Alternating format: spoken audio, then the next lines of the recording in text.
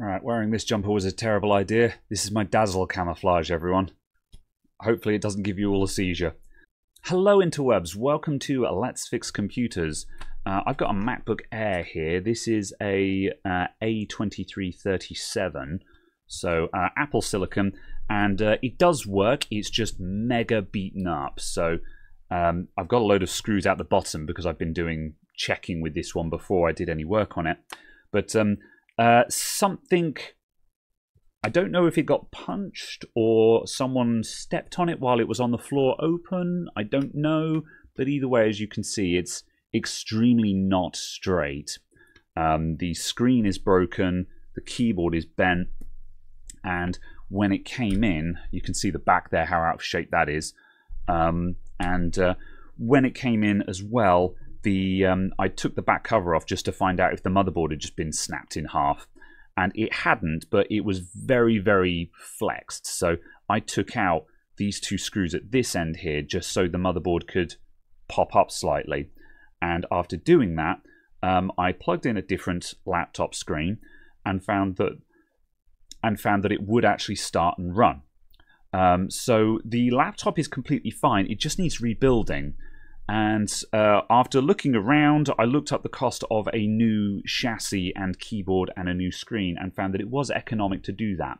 So basically what we're going to do today is just take this apart, put it into a new case with a new screen, and essentially just rebuild it. So pretty straightforward job, really.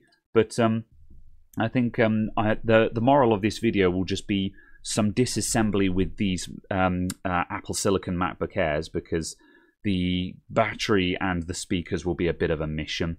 But also just showing that you can have something that looks really, really beaten up, and without breaking the bank, it is possible to actually restore it to something that will be considered fully refurbished. So yeah, this laptop should look brand new when we're finished. That's the plan. So let's get into it. I'm going to go and get my spare parts, and then we'll start taking this thing apart.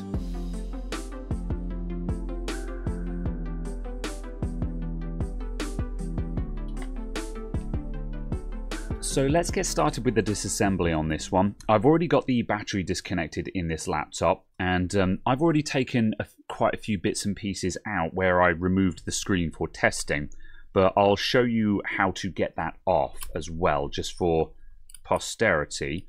So let me just quickly arrange this roughly into position. That'll do. And let's find the zoom controls. So the first thing you need to do, again, battery disconnect.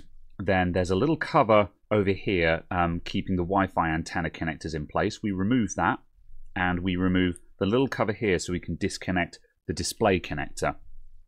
And then the next thing we need to do is there are 4 screws holding in the Wi-Fi antenna, and then another 4 holding the T-Con board in place. That's this little circuit board for the display. So take all of those out. And then with the display disconnected, the T-Con board now will kind of just float in place with the ribbons going into the display. To get the Wi-Fi antenna out, it's still being held down. It kind of clips into the top of the chassis. It's difficult to explain, but it is just held in there just by a pinch fit. So grab a screwdriver and basically just pry it up until it pops out. And if you're not replacing the display, then be extremely careful that when you pry it upwards, you don't rip the T-Con board ribbons. However, because we're replacing our display, we don't really care. So that guy's going to come out, and then you can thread that out like so, and the Wi-Fi antenna comes off. That leaves you with just this empty bit, and then we've got 6 screws, 3 on each hinge, in order to release the display. So I'll take that off while I'm here as well. I've already taken most of them out. What I do at this point is just open the laptop fully and just hang it off the end of the bench like so. So the screen is pointing down toward my waist. And that means that I can lay the laptop flat on the bench where it's nice and stable and in control. And I can also just support the display with my legs. And that way, when I take out these last 2 screws, it's not going to fall off of the laptop in an unexpected way. And then we can just lift that out like so. So that's our busted display. So this one, I'm not seeing any visible cracks on the actual panel itself. However, the bottom part has been bent in severely. There's cracks along here, and I already know that this display doesn't work because it wasn't giving a picture when the laptop came in. So I actually have a spare display that has cracks on it but does still give a picture, and that makes for a very good tester display because it means that I can plug that one in and just see if I'm getting a picture from the laptop as a confidence test. So we've now got just the base of the laptop, and we're going to want to take pretty much everything off of this. So we'll be taking the logic board, we'll be taking probably these two subboards, so the USB ports on the left and the audio board, I guess you call that, on the right. We want the speakers, we want the battery, and we want the trackpad. So the speakers and battery are the awkward part because these are taped down with lots of double-sided tape that is really tough. It is stretch release tape, so it has these pull tabs on it. I'll just peel that up.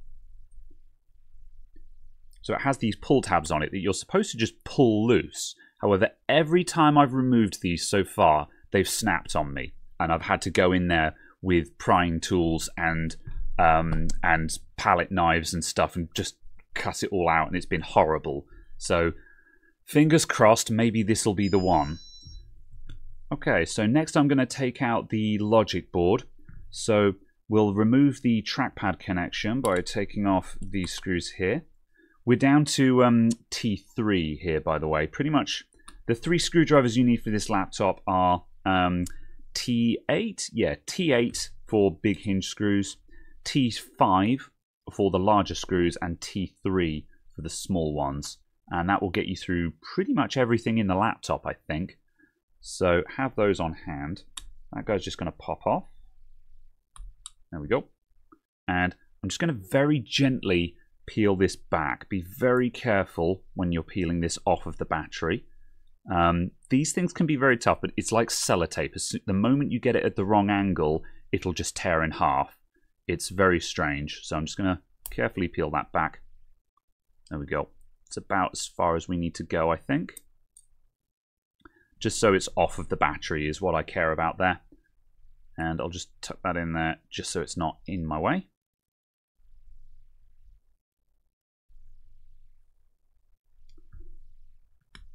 And there is a speaker connection there.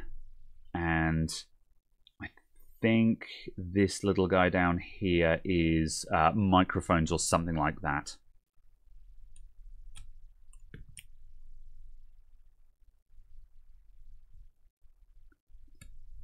And then over here we've got the Type-C ports, again with a little cover plate on them just to make sure that the connector can't pop out. Pop that guy off. And we'll take this out in a moment, but we'll get the board out first. Right. I think that's all of our cables removed from the board, so I should just be able to take out these board screws and this will come out now.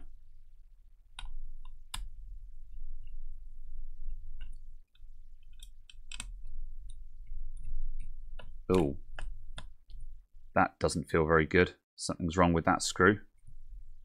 I think the standoff is turning, but also not coming out. Right, are we free? Something's holding on. Oh yeah, okay. Right, so we've still got the audio board connected at this end, so I've got to get that guy off. This is why when you're taking a laptop apart, the moment when you think the board is free, just gently lift. Never just go hooah with it because you think you've got it. Just gently lift and see if it wants to go, just in case there's something you've missed. Right, we've got one there. Okay, there's our logic board out. We'll have a look at that in a moment. So other things of note down here, the other speaker connection also goes to this board, and also this is where our Touch ID sensor connects to.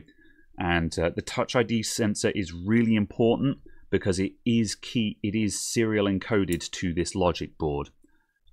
So it's very, very important that we don't break this. because we don't get another one. We can't just buy another one. So gonna very gently just ease that off of its little glue spot. Right, and disconnecting. Can I get that speaker cable out? Yes, I can. Let's just pop that guy out, and then we can unscrew this board as well.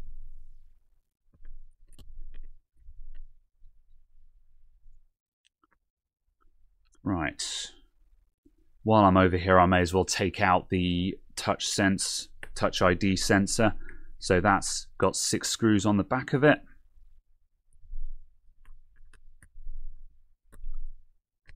It's a fairly similar setup on the MacBook Pro as well.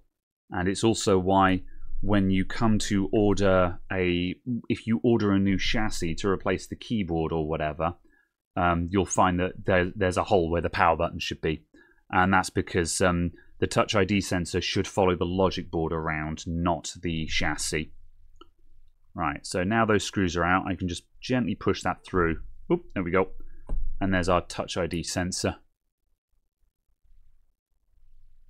I'm not sure if I'm going to need any of this metal work here yet. We'll have a look at my replacement chassis in a minute and just see how much that actually has. In fact, I'll do that now just so I know how much of this I actually need to remove.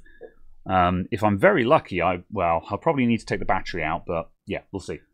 Alright, here's my replacement one, and yeah, it's got some of the bracket work on, but it needs ports, and yeah, it needs more or less everything. So let's keep taking bits out. So I do want the USB ports.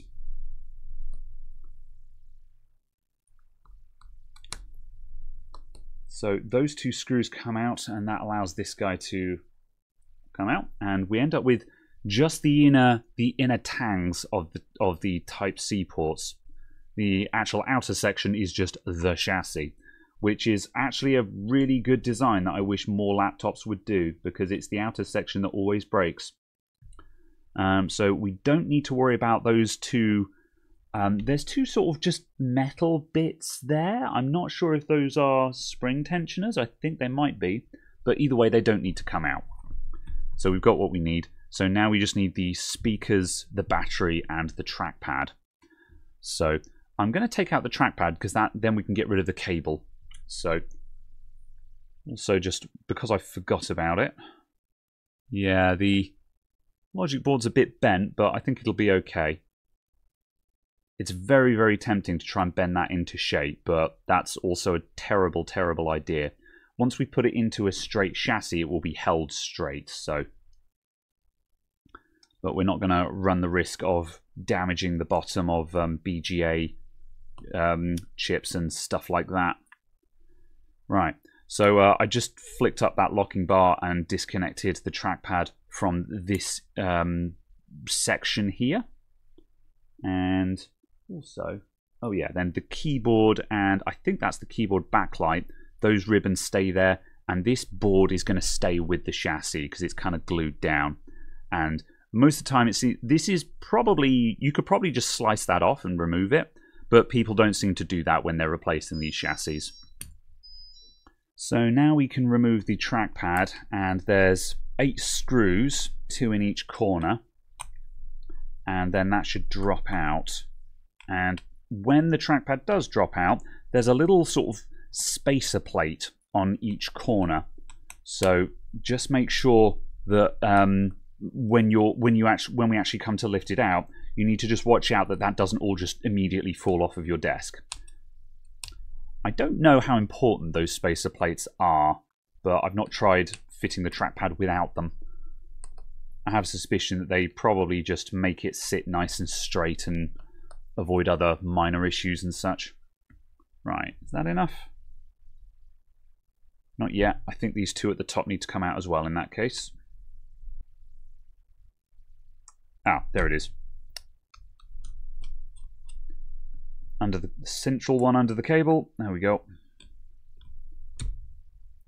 And we'll just feed that wire through. There we go. So there's our trackpad, and you can see those little spacer plates there. These guys aren't attached in any way, so they will just fall off if I turn the trackpad upside down. Now, this would probably be a good time to potentially clean the trackpad. This one looks all right, actually, so I'm going to leave it alone.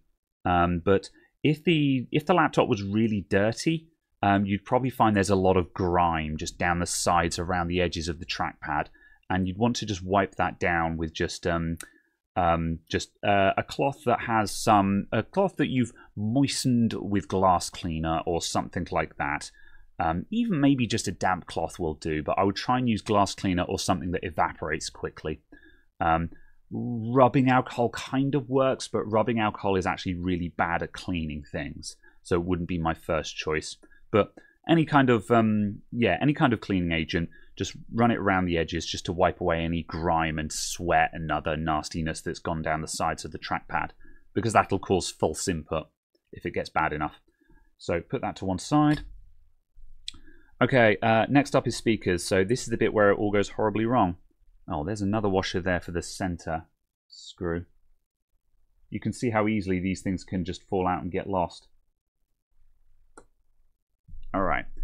Now, the theory is, if I peel back this tab and pull on it, it should pull the tape out. So I'm going to start pulling, and we're not going to do one long stretch. I'm going to try and keep grabbing the bottom of the tape. No, just straight away. Every time. I don't know how... I've seen stretch release tabs like this work properly. However, just on these MacBooks, never. I've never seen... They've always just immediately snap like that. Right, so this kind of sucks because now we've got to pry against all of the double-sided tape.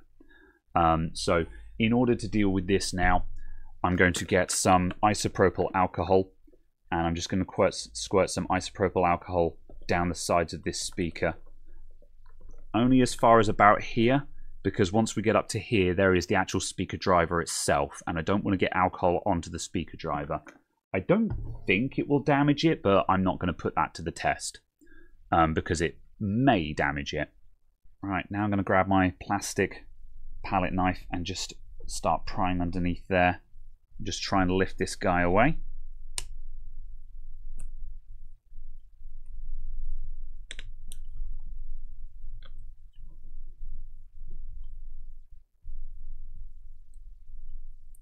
Okay, I'll wedge that in there. Take another prying tool.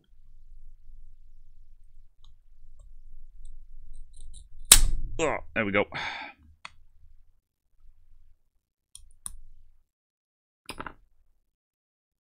So you can see where the alcohol got wet here, but we didn't go near the actual driver. See, the rest of this now, if I grab that and pull on it, as you can see, it stretches and releases. That's what it's supposed to do. But I don't know, the tabs just, because the tabs are at an angle and they come up at a 90-degree angle and stuff, they just don't seem to function properly. Maybe there's a really good knack to stopping that from happening. We'll see if I have any better luck on the other side. Alright. Second time's the charm. I'm going to try pulling sideways a little bit, so I'm not against the metal and plastic. See if that does anything for me. Oh, that looks like that's working, actually. There you go, now it's coming out. Oh, it's beautiful. There we go. That's how it's supposed to go. We figured it out, everyone. We did it. We did it, Reddit. Well, completely unintentionally, I've shown you the two methods of dealing with that. That's how you avoid them snapping. Don't go out directly. Come out sideways. However, if they do snap, you have now also seen how to get it out with brute force and ignorance. All right, good. So that's our speakers out. Now, having taken the speakers out, we've now revealed some screws that are holding the battery down.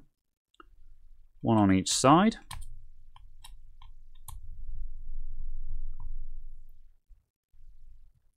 And and the battery has more stretch release strips on it. And these guys, I think these guys will come straight off. So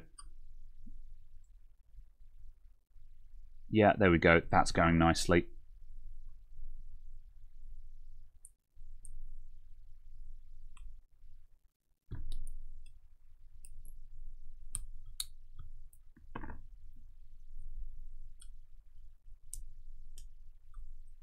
It's very satisfying when stretch release tape actually works properly. You can buy replacement lengths of this stuff. However, I personally don't glue the battery in again because it has screws holding it in, and these are pretty tight-fitting laptops. By the time you've got the screw holding the battery in, then the speakers on top of that, then everything else on and the back on top of there, the battery isn't going to fall out. So I actually prefer to not glue them back in because it just makes the next person's job, who at some point in the lifetime of the laptop will probably be replacing the battery, it just makes their life harder. It's kind of ludicrous to glue in a battery in the first place, in my opinion. So I'm like, you know what would be cool is if we didn't glue the battery down. As I say, it's not like it's going to fall out. Alright, so with those stretch release tabs removed, the battery now just lifts out. There we go. Ignore that splash of wet, that's just where the alcohol I put on that side has just wicked under the battery. You can see how liquid moves in a laptop this way, but this will just evaporate. It's harmless. So we're done with this now. So yeah, we've got a microphone array for that bit there. And is there anything else I care about? There's a loose screw there. I'm not sure where that guy's come from. That might have been one of the logic board ones. I don't think we're going to need that. And we've already figured out that we don't need that because that is on our that's on our replacement chassis. So we're done with this bent chassis now. So here's my new one. So this is a used one, but it's in, so far as I can tell, I would call that just mint condition. I'm actually, like, it's got a little bit of grubbiness on it that tells me that it's been used, but I can't actually see a mark. There we go. There's a tiny mark, just tiny ding there, which I'm not even sure is showing up on camera. But other than that, this one's in fantastic condition. And yeah, you can see where this has been used. But yeah, this is in great condition. So yeah, this was a good purchase. Second-hand ones, they're not, I think they're about £100, you know, £90, £100, that kind of money for something like this. They don't cost the earth. And if you need to replace a keyboard, this is by far and away the best way to do it, in my opinion. I believe it's possible to replace these keyboards keyboard only without replacing the chassis, but I dread to think how much actual hassle it actually is, though. Certainly, any butterfly-style keyboards for Apple are a hard nope from me. So I think it's easier to just replace the chassis. So let's put in the two screws holding the battery in. And we're now just going to reassemble in the reverse that I took it apart. So let's keep going, everyone.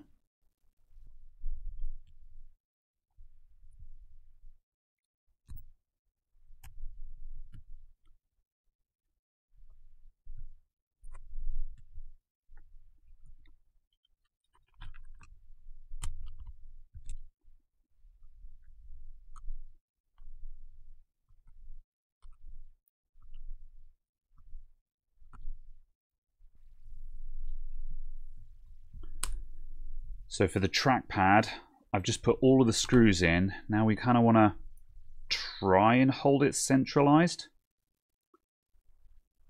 I haven't got any, but I've seen, they do exist, some tiny little spaces you can get where you put one in each corner and it just perfectly gaps, like the fraction of a millimeter gap around the trackpad while you tighten it up.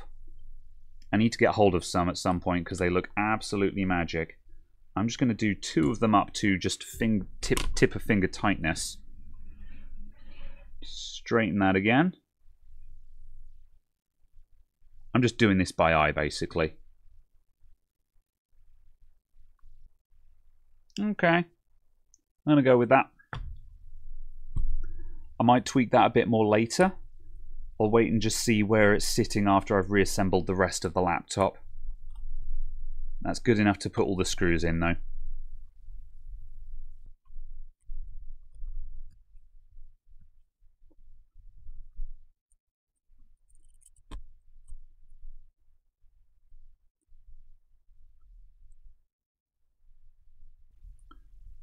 The Touch ID sensor is also a game of making sure that it's centered correctly. And this one's got the added wildcard that you need to make sure it's centered correctly, and then also just make sure that it's actually clicking nicely. Because I've had a mare of a time with these sometimes where just you tighten the screws up and the button just goes solid and doesn't click. And just sometimes I've had to do a hell of a song and dance to get it to work properly. The other problem with the Touch ID sensor is that this guy's a pig to get to if the laptop isn't disassembled. The trackpad, I can correct that later if I have to, but not so with this guy, so it needs to be correct.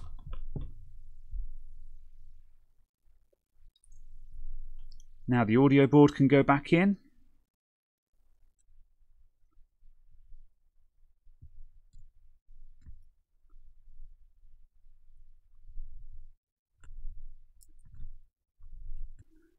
Right, we can't put that on yet, that goes on later. Let's put our Type-C ports back in.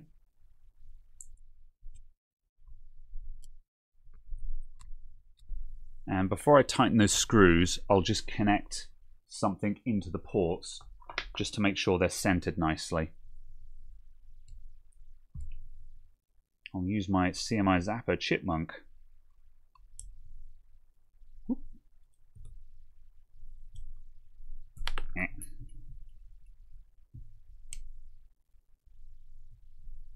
There we go. Because it is possible to have those screws a little bit out of adjustment and then just suddenly find that one of the ports is unreasonably tight. Good, right. I think we're ready for the logic board. So let's thread this guy in. I need to remove this screw, so I'm going to grab a pair of pliers.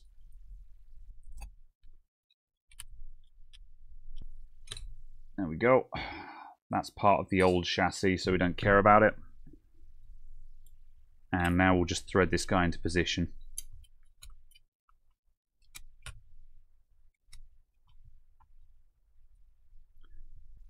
And this isn't dropping into place in a very satisfying way, but that's just because it's bent. But I'm just looking carefully and I'm just checking that everything is aligned. And yeah, by the time when all those screws go in, everything is going to sit right. There's nothing that is sticking up in a place where it shouldn't. So I shall put screws in. Slight loose fit just to let the board center itself.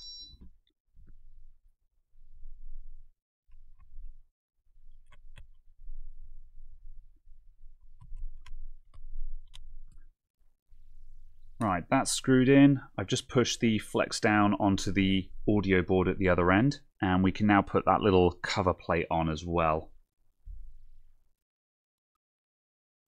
Gets rid of more of these annoying tiny screws. And these little cover plate screws, I'm just going tip of the fingers tight with those, just so it feels like they're starting to bite. But it's extremely easy to just shear those off, so don't try and tighten them down too much. Obviously, it's hard to tell you exactly how much too tight is, but like I say, look for the bite point. And then connect our trackpad at both ends. Open that locking bar, slide it in, and then close the bar again. There we go. And I'll just use the remaining sticky just to stick that down as well.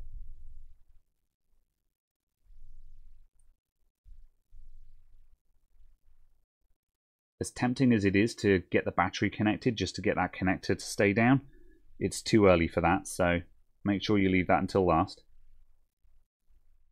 Okay, we're ready for a new display. So let's grab my new display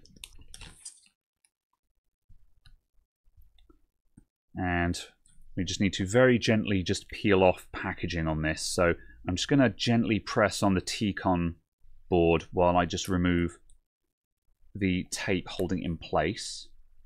There we go.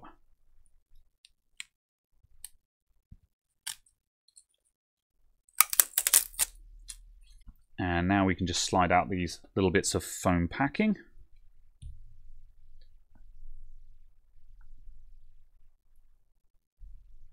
And I'm going to open the hinges to maximum, which makes it easiest to actually fit the screen onto the body of the laptop. So open those the whole way until they stop. And now let's just go to the back of the bench again. And just support the T-con board just so it lays over the logic board.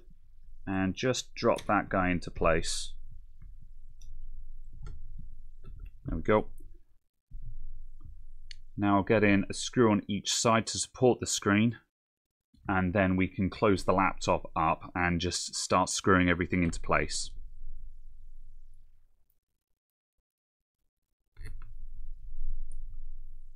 Just a loose fit. Just enough so I can just close the laptop. Right, and now I'm just going to use my fingers on the corners just to make sure that the screen is on straight and true.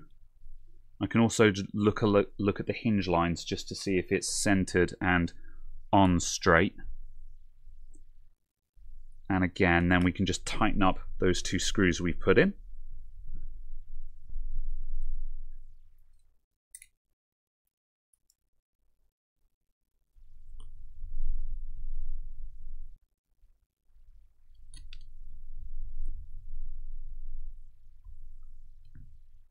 Looking good, looking good.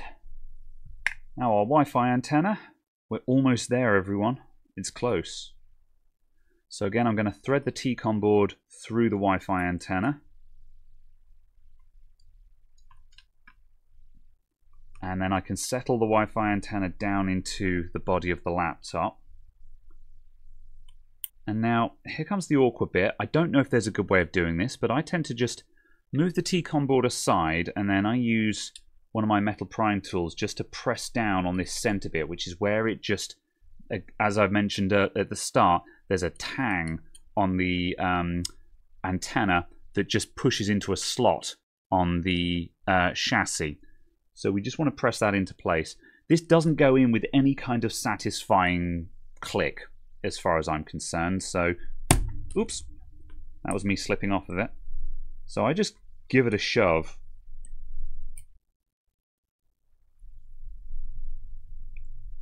Right, that's those guys screwed in.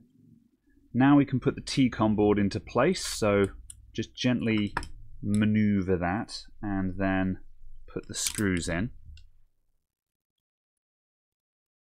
I said earlier on that there were 4 screws for the T-con board, but I lied. It's actually just the 2 because the outer 2 are chassis screws.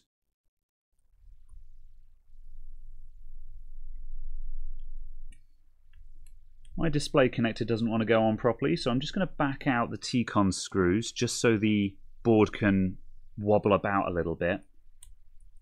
And that just helps locate the connector. That on? Yep. It's good enough. And now we can click down the Wi-Fi antenna screws, put the cover on top of that, and then we can connect up just any other small bits that are hanging off. So microphone, other speaker, and then I think, yeah, we're basically done, and we can connect the battery back up as well.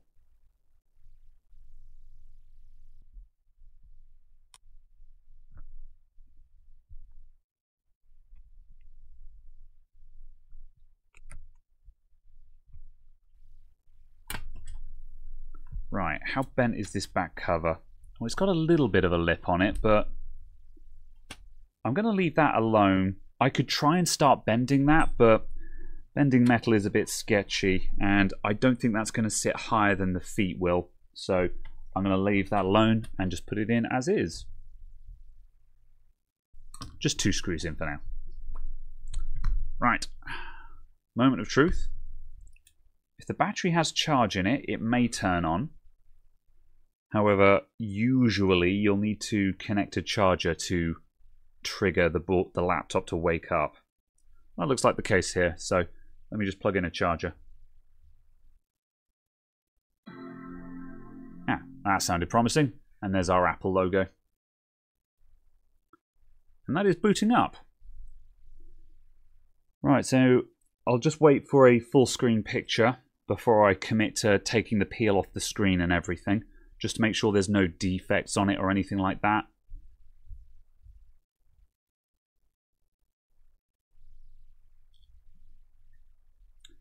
Alright, and I see no issues with the screen, so we'll very gently peel this away. And I'm just going to keep one hand on the glass as I go. I don't know how effective this is, but a couple of times I've sort of, not fast peeled, but I've done a slow and progressive. I've just gone off the screen, and the screen has just suddenly washed out and like not gone completely white, but gone very evidently off color, which I can only imagine was just static build-up in the screen. And it came good. After leaving it for like 5 or 10 minutes, it faded back down to sensible colors. But ever since then, I live in fear of actually damaging a brand new display just by doing the peel too quickly. So just be gentle. Right, and now I'll just wipe off the big old handprint that I put on the screen. The idea of putting my hand on the display there is I'm just trying to equalize the static between at least me and the laptop and the thing. It seems to work. Right, and the back, we don't need to be quite so careful here, but again, I'm going to keep one hand on here just so there's no potential difference building up between the plastic and the screen. All right, and there we go, everyone. That looks just fine. Brilliant. So the battery on this is stone flat, which is why I didn't want to turn on initially, so it needs a good charge. But the keyboard is working. No problems there. It's doing letters. I can select all. I can shift caps, and the brightness controls work. Those are the usual tests I do. There we go. And just for posterity's sake, I'll do the quick brown fox jumps over the lazy dog, which has every letter in the alphabet in it. Huzzah! That's fine. Excellent. So that's us all finished, and we've taken a very beaten up looking laptop to looking exactly as it was when it came out the box. So that's a really good result. That when this laptop came in and it was almost, you know, had that massive ding in it and wouldn't turn on and everything, you know, I said to the customer, okay, we're just going to be trying to get the data off of this. However, it actually wasn't nearly as bad as it looked. Lucky escape for the customer that there was no actual BGA damage on the logic board, because that meant that data recovery was as simple as just plugging in another display to it, and recovering the laptop was just as simple as just replacing the bent metalwork. So thanks for tuning in, everyone, and I will see you next time. Bye for now.